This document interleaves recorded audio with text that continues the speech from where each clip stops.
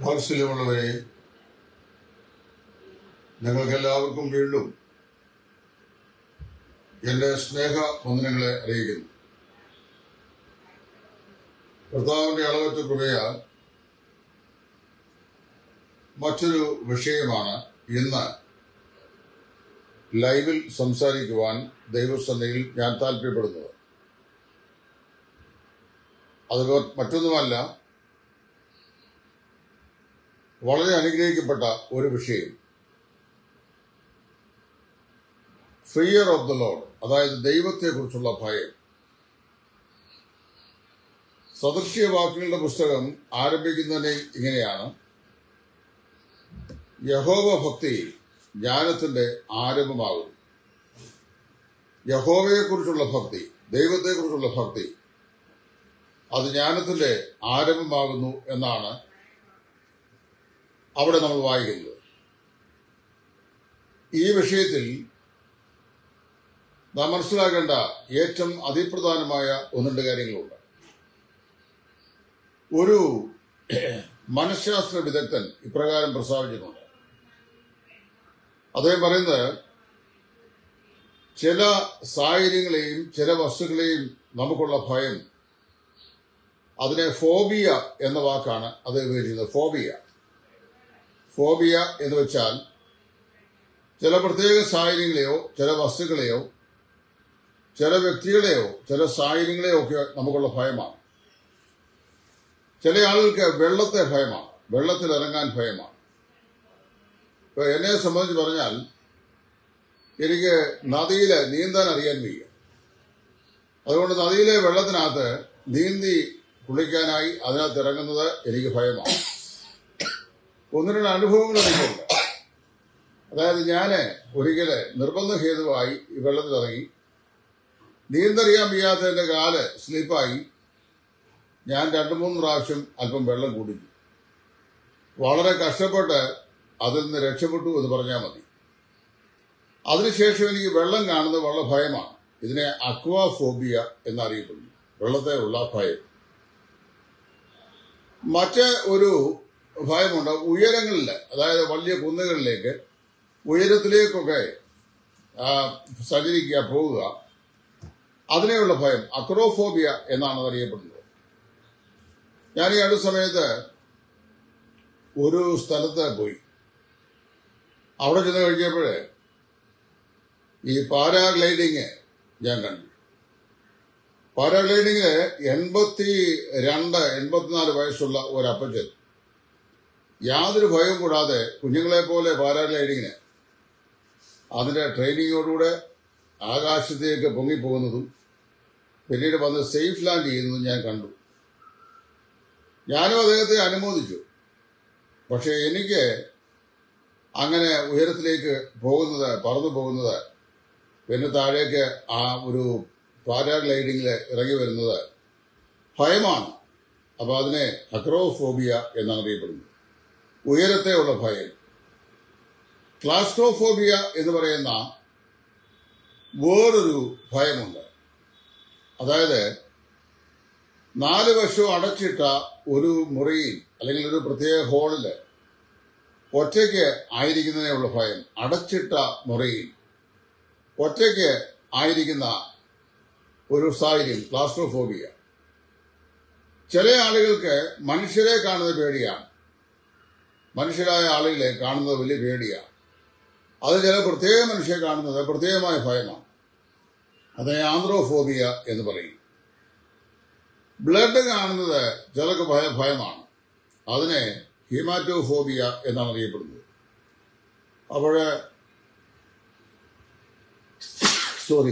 വെള്ളത്തെ ഉള്ള ഭയം അക്വാഫോബിയ, ഉയരത്തെ ഉള്ള ഭയം അക്രോഫോബിയ, അടച്ചിട്ട മുറികളെ ഉള്ള ഭയം ക്ലാസ്ട്രോഫോബിയ, മനുഷ്യരെ ഉള്ള ഭയം ആന്ത്രോഫോബിയ, പിന്നെ രക്തം കാണുമ്പോൾ ഉള്ള ഭയം, അതിനെ ഹീമാറ്റോഫോബിയ എന്ന് അറിയപ്പെടുന്നു. പല ആളുകൾക്കും പല സാഹചര്യങ്ങളെയും പല വസ്തുക്കളെയും പല വ്യക്തികളെയും പല സമീപനങ്ങളെയും ഭയമാണ്. ഇങ്ങനെയുള്ള ഒരുപാട് ഭയം മനുഷ്യനുണ്ട്.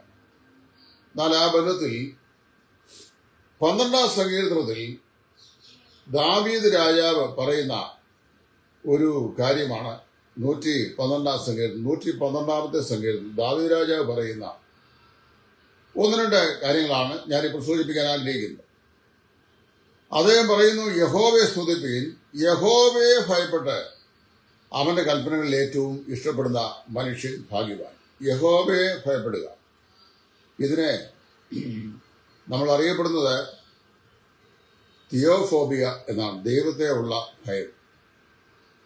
ഒരു കള്ളനോ ഒരു ദുഷ്പ്രവർത്തിക്കാരനോ ഒരു കുറ്റവാളിയോ ഒരു പോലീസ് അധികാരസ്ഥനെ കാണുമ്പോൾ അവനുണ്ടാകുന്ന ശിക്ഷയെക്കുറിച്ചുള്ള ഭയത്തിൽ നിന്നുള്ള ഭയമല്ല, മറിച്ച് ദൈവം ആരാണെന്നുള്ളതിന്റെ വെളിച്ചത്തിൽ തിരിച്ചറിവിൽ ദൈവത്തെയുള്ള ഭയത്തെയാണ് തിയോഫോബിയ എന്ന് പറയുന്നത്.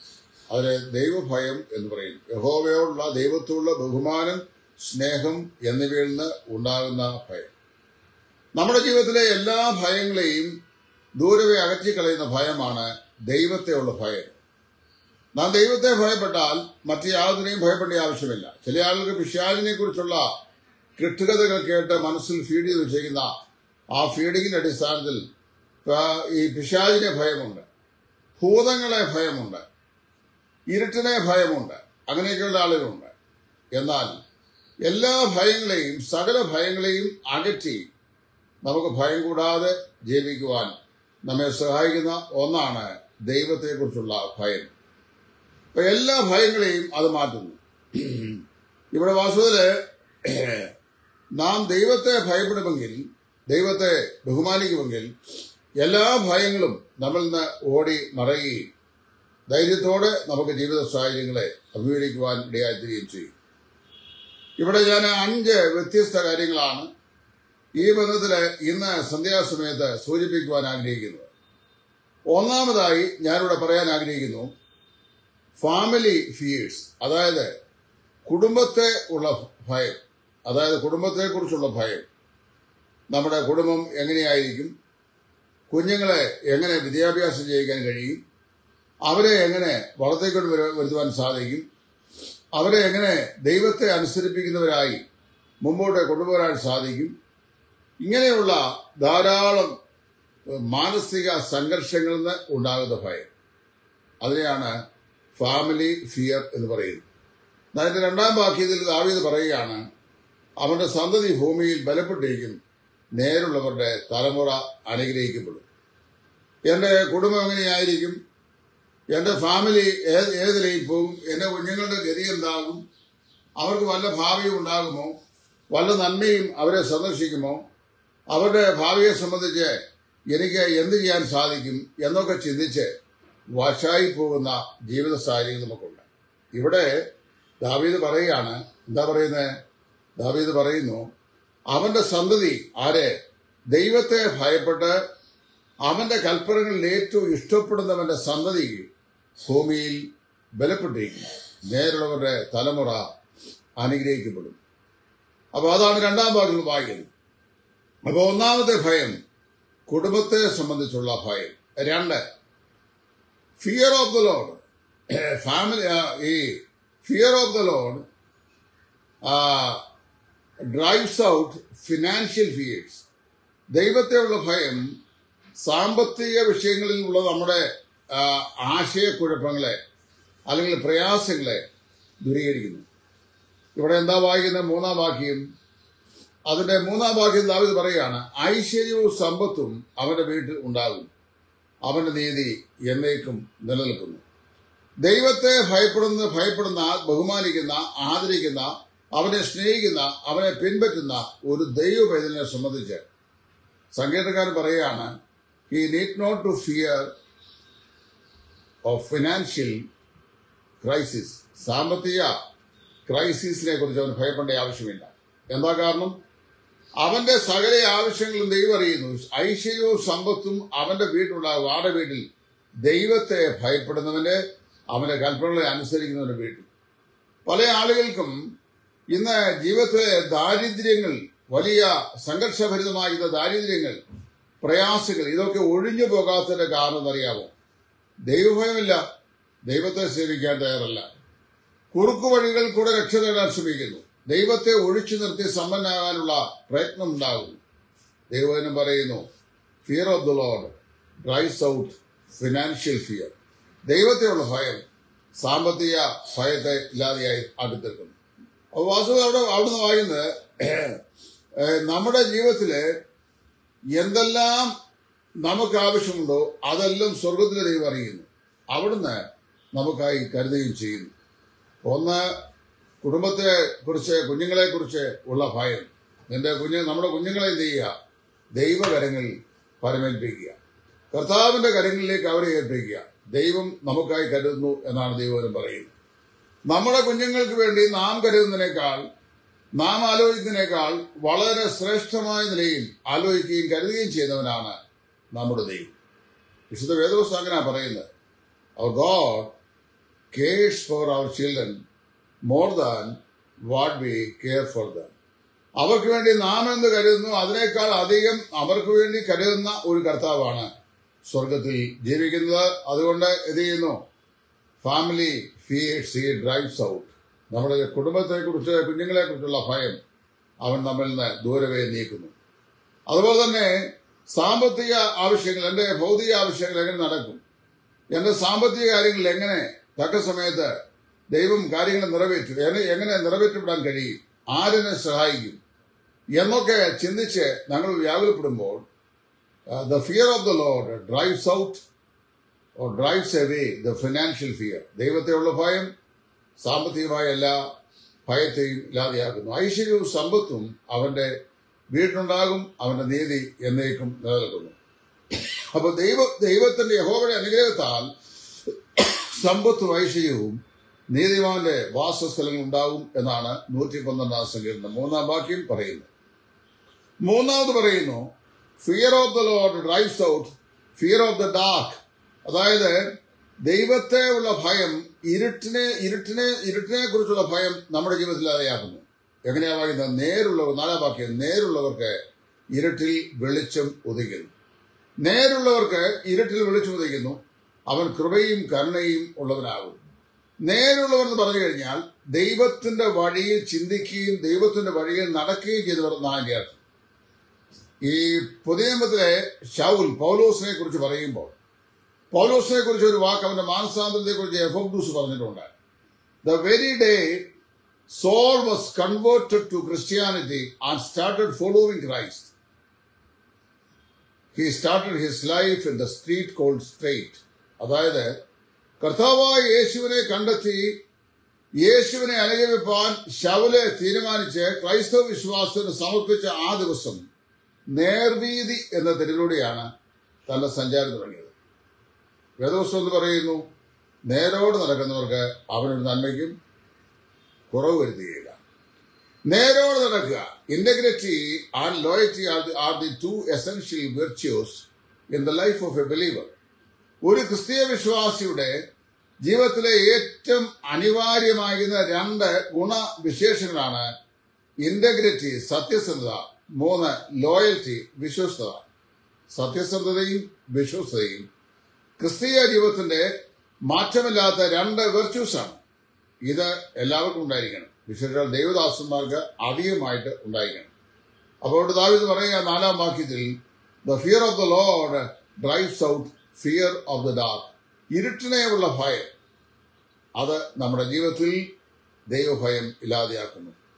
നേരുള്ളവർക്ക് ഇരുട്ടിൽ വെളിച്ചം ഉദിക്കുന്നു. ശലോമോൻ പറഞ്ഞിട്ടുണ്ട് സദൃശവാക്യത്തിൽ, അവസാനത്തോടെ യഹോഭക്തിയുള്ളവനായി ജീവിക്കാം, ഒരു നന്മ ഉണ്ടാകും നിശ്ചയം. അപ്പോൾ നമ്മുടെ ജീവിതത്തിന്റെ അന്ധകാരാവൃതമാകുന്ന ജീവിത സാഹചര്യങ്ങളിൽ ആ ഇരുട്ടിന്റെ അനുഭവത്തെ തെല്ലും ഭയപ്പെടാതിരിക്കാൻ ഇരുട്ടിൽ വെളിച്ചം ഉദിപ്പിക്കുന്ന ഒരു ദൈവമാണ് നമ്മുടെ ദൈവം. അത് നമ്മൾ പ്രത്യേകം മനസ്സിലാക്കണം. Fear of God will have always light when you need it and you will have guidance and direction. എപ്പോഴെല്ലാം നമുക്ക് വെളിച്ചം ആവശ്യമുണ്ടോ അപ്പോഴെല്ലാം ആ വെളിച്ചം ദൈവഭയം നമ്മുടെ ജീവിതത്തിൽ നൽകും. മാത്രമല്ല, നമുക്ക് എവിടെയൊക്കെയാണ് ദൈവിക നടത്തിപ്പ്, നിയോഗം ആവശ്യമാകുന്നത് അത് തക്ക സമയത്ത് കർത്താവ് തരും. വഴി ഇതാകുന്നു, ഇതിലെ നടന്നുകൊള്ളുക എന്ന് കർത്താവ് നമ്മോട് അരുളി ചെയ്യും. ഇനി 4-ാമത് പറയുന്നത്, fear of the Lord drives out the fear of the future and change. പല ആളുകൾക്കും ഭാവിയെ സംബന്ധിച്ച് വലിയ ആശങ്കയുള്ളവരാണ്. ഈ ഭാവിയെക്കുറിച്ചുള്ള ആശങ്ക എനിക്ക് തോന്നുന്നത് ഏറ്റവും കൂടുതലുള്ളത് ഈ ഏഷ്യൻസ്, പ്രത്യേകിച്ച് ഇന്ത്യൻസൊക്കെയാണ്. ഇന്ത്യൻസിൽ കേരളൈറ്റ്സിനാണ്, മലയാളികൾക്കാണ്. പേരൻസൊക്കെ നട്ടല് മുറിഞ്ഞ് വിശ്രമരഹിതമായ നിലയിൽ അത്യധ്വാനം ചെയ്താണ് ഗൾഫ് രാജ്യങ്ങളിലും അമേരിക്കയിലൊക്കെ പോയി ജോലി ചെയ്യുന്നത്. 2-3 ഷിഫ്റ്റ് ജോലി ചെയ്യുന്ന ആളുകളൊക്കെ ഞാൻ കണ്ടിട്ടുണ്ട്. അവർ ജോലി ചെയ്യുക എന്നിട്ട് ചെയ്യുന്നറിയാമോ? They deposit all what they earn in the bank for the future of their children. അവരുടെ മക്കളുടെ ഭാവിക്ക് വേണ്ടി ഇവർ അത്യന്തം കഷ്ടപ്പെട്ട് ധനമുണ്ടാക്കി അത് ബാങ്കിൽ സ്വരൂപിക്കുക. ഞാൻ ആത്മാർത്ഥമായിട്ട് ചോദ്യം ചോദിക്കാം, ഈ വെസ്റ്റേൺ ആൾക്കാരും നമ്മളുമായിട്ടുള്ള വ്യത്യാസം. സായിപ്പിന്റെ നാടിലെ ആളുകളെ ഞാൻ മനസ്സിലാക്കിയിട്ടുണ്ട്. ഈ സായിപ്പ്മാരെ സാധാരണ രീതിയിൽ 18 വയസ്സ് വരെ അവരുടെ കുഞ്ഞുങ്ങളെ അവരുടെ കാശിൽ ചെലവ് കൊടുത്ത് വളർത്താറുണ്ട്. 18 വയസ്സായി കഴിയുമ്പോൾ ആണായാലും പെണ്ണായാലും ആ വീട് വിട്ടങ്ങ് പോവുകയാണ്. They find their own resources. അവരുടെ സ്വന്തം അധ്വാനവും അതിന്റെ ഉപജീവന മാർഗവും അവരന്വേഷിക്കുകയാണ്. അത് കഴിയാൻ പിന്നെ പേരൻസ് അവർക്ക് കാശ് കൊടുക്കുകയില്ല. അവർ പറയും let them work with the hand. അവർ ജോലി ചെയ്യട്ടെ, ജോലി ചെയ്ത് പൈസ ഉണ്ടാക്കട്ടെ. നമ്മളെങ്ങനെ ചെയ്യുന്നത്? നമ്മള് 18 പോയിട്ട് 30 ആയാലും അയ്യോ മോനെ നീ ഒന്നും ചെയ്യണ്ട കേട്ടോ, മോളെ നീ ഒന്നും ചെയ്യണ്ട, അതെല്ലാം ഡാഡി ചെയ്തോളാം, മമ്മി ചെയ്തോളാം, നമ്മൾ ചെയ്തോളാം എന്ന് പറഞ്ഞാൽ ഈ മക്കളെ മടിയന്മാരാക്കി തീർക്കുക. നമ്മള് അവരെ വിദ്യാഭ്യാസം ചെയ്യിച്ച് അവർ ജോലി ചെയ്ത് അവരുടെ ഭാവിക്ക് വേണ്ടിയുള്ളത് അവരുണ്ടാക്കി അവർ സന്തോഷമായി ജീവിക്കാൻ അവരെ അനുവദിക്കുക ചെയ്യേണ്ടത്. അല്ലാതെ അവരെ കുഴിമടിയന്മാരാക്കാൻ, വെറുതെ അവരെ ശാപ്പാട് പഠിച്ചുകൊണ്ട് പെരുകാതിരിക്കാൻ തക്കവണ്ണം അവരെ ട്രെയിൻ ചെയ്തിട്ട് അവരുടെ ഭാവിക്ക് വേണ്ടിയുള്ളതെല്ലാം നമ്മൾ കഷ്ടപ്പെട്ടുണ്ടാക്കി അവരുടെ അക്കൗണ്ട് ഡെപ്പോസിറ്റ് ചെയ്യാൻ. സായിപ്പ്മാരെങ്കിലും ഉണ്ടല്ലേ, അമേരിക്കൻ സായിപ്പ്മാരെയൊക്കെ ചില ആൾക്കാർക്ക് മില്യൺസും ബില്യൺസും ഒക്കെയാണ് അവരുടെ ബാങ്ക് അക്കൗണ്ട്. അവർ മരിക്കാറായി കഴിയുമ്പോൾ അവരത് എഴുതി ഏതെങ്കിലും മിഷൻ ഓർഗനൈസേഷന് വേണ്ടിയോ അല്ലെങ്കിൽ ഈ ആഫ്രിക്കയിലെയോ ഇന്ത്യയിലെയോ ഒക്കെ സുവിശേഷ വിലയ്ക്ക് വേണ്ടിയോ അല്ലെങ്കിൽ നിർത്തങ്ങൾക്ക് വേണ്ടിയോ ഒക്കെ എഴുതി വെക്കും. നയ പൈസ പിള്ളേർക്ക് കൊടുക്കുകയില്ല. അതവരുടെ രീതി. നമ്മളങ്ങനെയല്ല. പട്ടിണി കിടന്നും പിരിമുറുക്കം പിടിച്ചും വയറൊട്ടിയും വിശ്രമമില്ലാതെയും ഉറക്കമില്ലാതെയും നിതാന്തമായി ജോലി ചെയ്തിട്ട് നമ്മൾ മക്കൾക്ക് വേണ്ടി സ്വരൂപിച്ചു വെക്കുക. മക്കൾ ചെയ്ത് കഴിഞ്ഞാൽ കാശുണ്ടല്ലോ ബാങ്കിൽ, അപ്പനും അമ്മയും ഉണ്ടാക്കിയിട്ടുണ്ട്, പിന്നെ ഞങ്ങൾ ഇതിനകത്ത് കഷ്ടപ്പെടുന്നത്. അവനത് പിന്നെ he will make use of it. അതായത് അപ്പനും അമ്മയും ഉണ്ടാക്കിയ പൈസ ഉപയോഗിക്കാൻ ഇവൻ തയ്യാറാകും. അവൻ ജോലി ചെയ്യാൻ മടിയനായിത്തീരും. We make them സ്ലഗാർഡ്സ് by earning for them. അവർക്ക് വേണ്ടി നിക്ഷേപം സ്വരൂപിക്കാൻ നാം അവരെ അലസരാക്കി തീർക്കുകയാണ് ചെയ്യുന്നത്. അങ്ങനെ ചെയ്യാൻ പാടില്ല. നമ്മൾ എന്ത് ചെയ്യണം? നമ്മുടെ ഭാവിയെ സംബന്ധിച്ച്, അവരുടെ ഭാവിയെ സംബന്ധിച്ച് അല്ലെങ്കിൽ നമ്മുടെ ഭാവിയെ സംബന്ധിച്ച് നമ്മൾ ആകുലപ്പെടേണ്ട ആവശ്യമില്ല. ഞാൻ പലപ്പോഴും ഈ വിഷയം പറയുമ്പോൾ ഉദ്ധരിക്കുന്നൊരു വാക്കുണ്ട്. ആവർത്തന പുസ്തകം 30-ാം അധ്യായം. അവിടെ ഇങ്ങനെ പറയുന്നു, മഹോന്നതൻ ജാതികൾക്ക് അവകാശം വേദിക്കുമ്പോൾ അവൻ ഇസ്രായേൽ ഗോത്രത്തിന്റെ എണ്ണത്തിന് ഒത്തവണ്ണം ജാതികളുടെ അതിർവരമ്പുകളെ നിയമിച്ചു. മോശ എഴുതി വയ്ക്കുക, മഹോന്നതനായ ദൈവം ജാതികൾക്ക് അവകാശം വിധിക്കുമ്പോൾ. ഉൽപ്പത്തി പുസ്തകം 11-ാം അധ്യായത്തിലാണ് കുലം കുലമായും ജാതി ജാതിയായും നോഹയുടെ വംശാവലിപ്പെട്ട ആളുകൾ ലോകത്തിന്റെ വിവിധ ഭാഗങ്ങളിലേക്ക് പിരിഞ്ഞുപോയി. അവിടെ ഉൽപ്പത്തി പുസ്തകം 11-ാം അധ്യായത്തിൽ it was in the days of പെലേഗ് the great grandson of Nova the earth was divided in to pieces എന്നായിരുന്നു.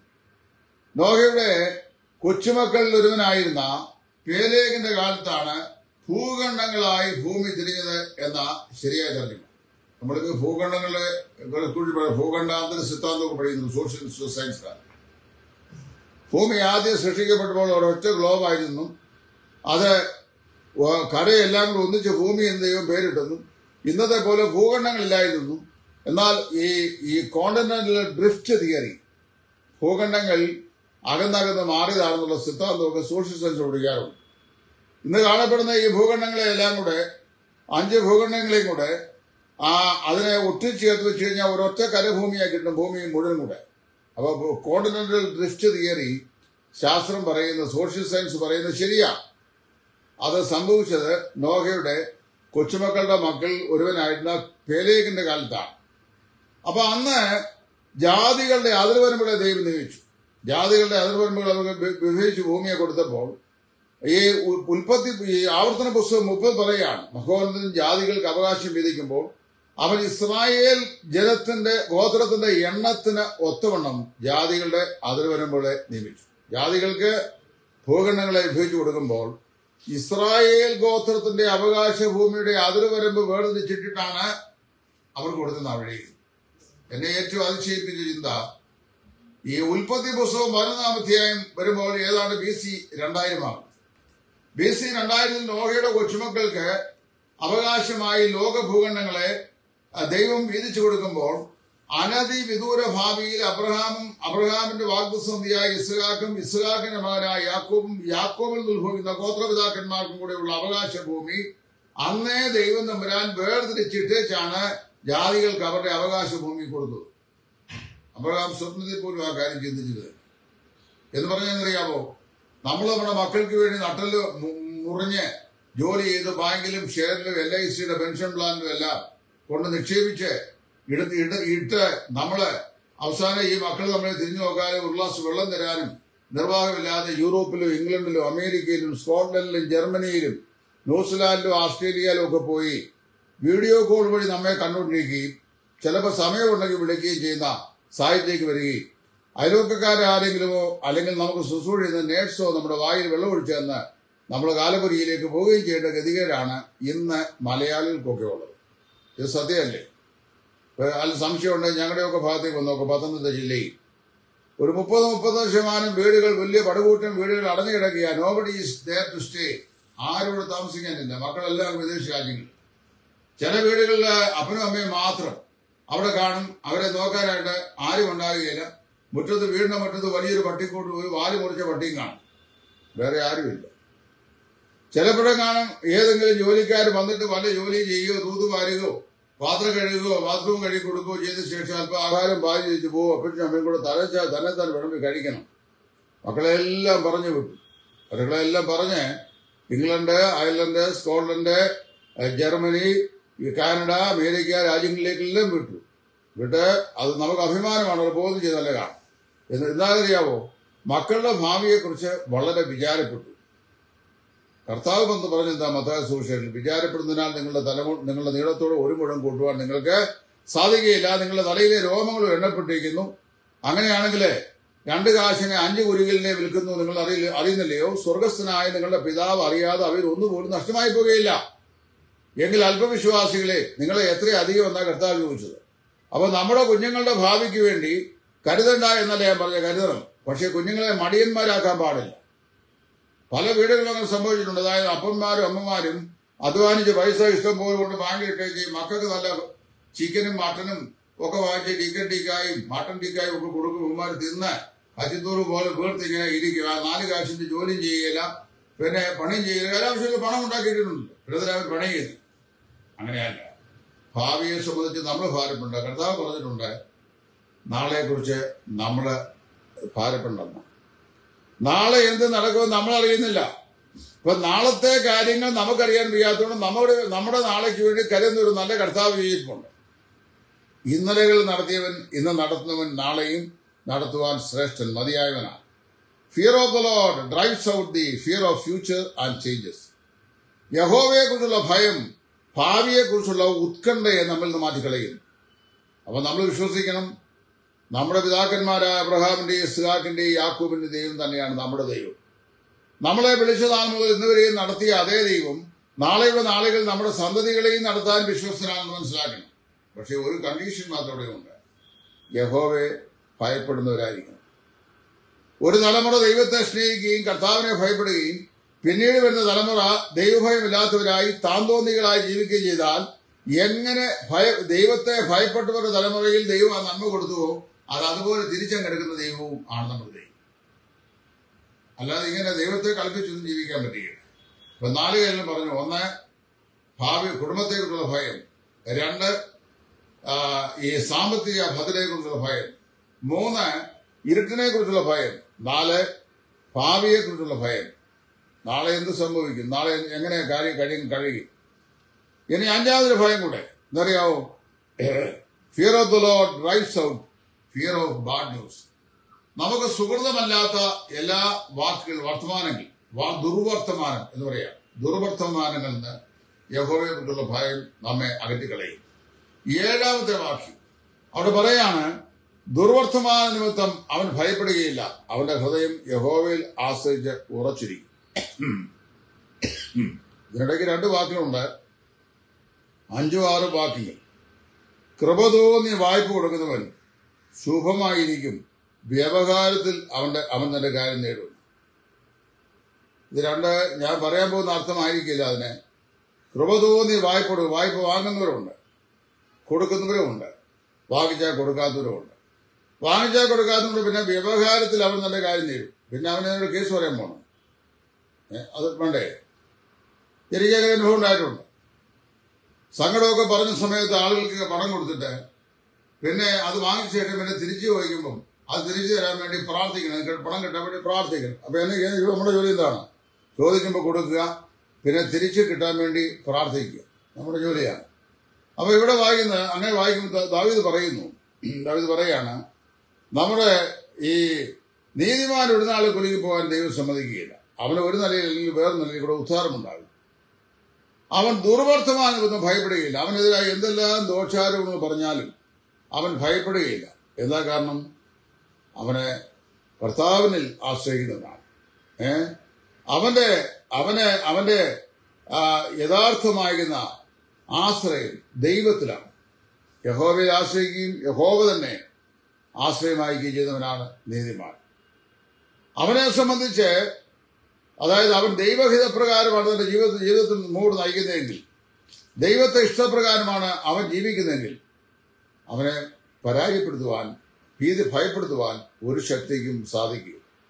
5 കാര്യങ്ങളാണ് ഞാൻ ഈ 12-ാം സംഘത്തിൽ പറഞ്ഞത്. 1, family fear. 2, fear of the financial fear. 3, ഇരുട്ടിനെയുള്ള fear of the darkness. 4, fear of the future change. And finally fear of evil news.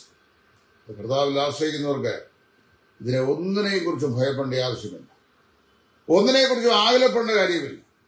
23-ാം സങ്കീർത്തനത്തിൽ സങ്കീർത്തനം എഴുതിയ ദാവീദ് പറയുകയാണ്, കൂരിരുൾ താഴ്വരയിൽ കൂടി ഞാൻ നടക്കുമ്പോഴും ഒരനർത്ഥവും ഞാൻ ഭയപ്പെടുകയില്ല.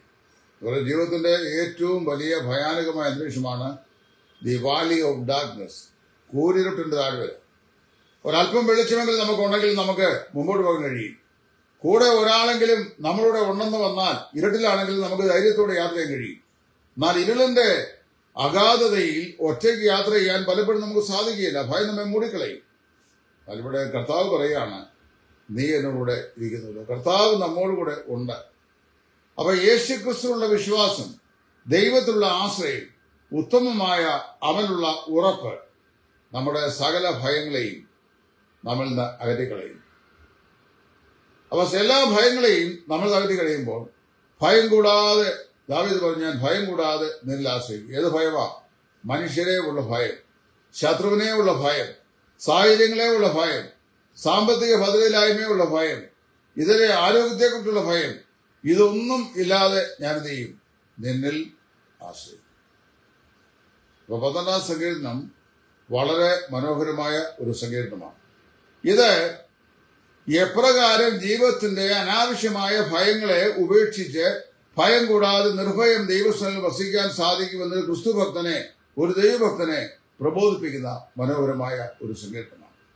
വളരെ ഷോർട്ടാണ് ഈ മെസ്സേജെങ്കിലും ഇത് നിങ്ങൾക്ക് ഏറെ പ്രയോജനം ചെയ്യും എന്നെനിക്ക് ആത്മവിശ്വാസമുണ്ട്. ദയവായി ഇത് കേൾക്കുക. ഞങ്ങളുടെ യൂട്യൂബിലും ഈ മെസ്സേജ് യഥാസമയം ഞങ്ങൾ അപ്ലോഡ് ചെയ്യുന്നു. നിങ്ങൾക്കത് റീഹിയർ ചെയ്യാൻ സാധിക്കും. ഇതിലെ ആത്മീക സത്യങ്ങൾ ഗ്രഹിച്ച് കർത്താവിൽ ആശ്രയിച്ച് മുമ്പോട്ട് പോവുക. യഹോവയിൽ ആശ്രയിക്കുന്നവരെ ദയ ചുറ്റിക്കൊള്ളും ദൈവം പറയുന്നു. അങ്ങനെയുള്ളവർക്ക് ജീവിത സാഹചര്യങ്ങളെയോ പ്രതിയോഗികളെയോ ശത്രുതയോ സാമ്പത്തിക ഭദ്രതയില്ലായ്മയോ ദാരിദ്ര്യത്തെയോ മറ്റു വരുവാനിരിക്കുന്ന ഭാവിയെക്കുറിച്ചോ ഒന്നിനെക്കുറിച്ചും വിചാരപ്പെട്ട് ആകുലരായി തീരേണ്ട ആവശ്യമില്ല. നാളെ എന്ത് നടക്കുമെന്ന് നാം അറിയുന്നില്ല. നാളെ എന്നെ കരുതുന്നവൻ അറിഞ്ഞിരുന്നു. ഇന്ന് വരെ നടത്തിയ ദൈവം നാളെയിൽ വിശ്വസ്തൻ എന്ന് മനസ്സിലാക്കുക. ദൈവമായ കർത്താവ് നമ്മെ ഇവരെയും സഹായിക്കട്ടെ. ക്രിസ്തുവിൽ നിങ്ങളുടെ കൂട്ടുസുഹൃൻ Suviseshakan Titus from ഇടയാറുള്ള. Thank you.